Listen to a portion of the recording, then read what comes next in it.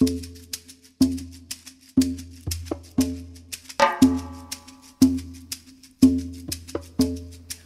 all have purpose, even if we're still striving to understand what that is. It's that there will be times when you seemingly face insurmountable obstacles, but that's when you dig deep into your soul for the courage and the fortitude to keep going and to never forget that despite life's detours, you are destined for greatness. So when you're told you're not good enough, you tell them, not only am I good enough, I'm more than enough.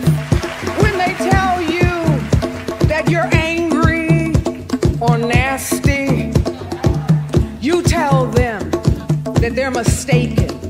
This is me. This is me being resolute and standing firmly in my truth. And when they say you're not beautiful, you tell them that you are the descendant of royalty. If the first woman God ever made was strong enough to turn this world upside down, these women together ought to be able to turn it right again. We have much work to do, and together we are unstoppable. Always remember that our voices, the very power that we hold individually and all of us collectively, it does matter.